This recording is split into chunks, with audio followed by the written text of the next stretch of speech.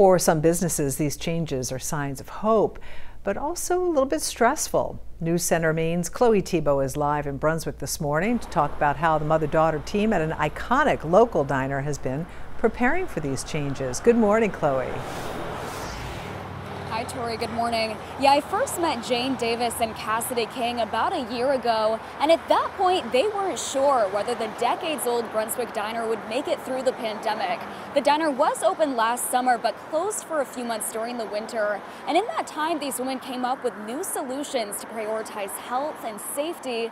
They say they recognize change is hard for everyone, but when it comes to keeping their business alive, they say it's worth it.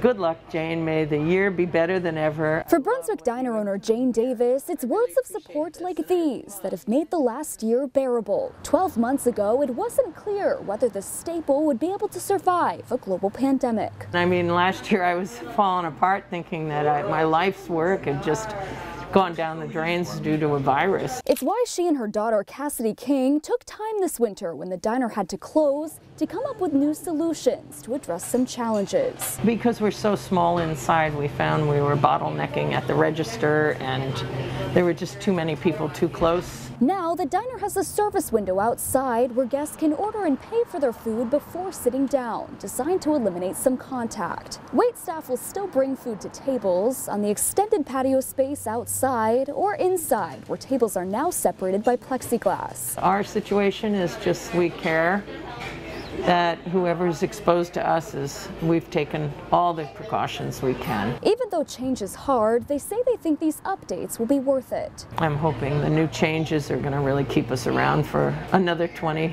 40, 50 years. I guess we're just excited. I hope we're able to stay busy through this summer, and I hope this winter we're in a position where we're comfortable enough again to be open. One step closer every day to feeling at ease again. It's a nice feeling to see that might be close, because this was not the feeling that we had a year ago. I think this will pass and it'll be something we look at in a history book hopefully soon.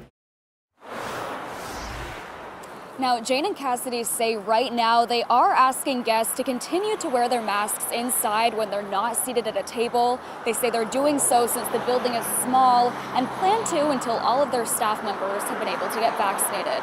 Live in Brunswick this morning, Chloe Thibault, News Center Maine. Tori, back to you.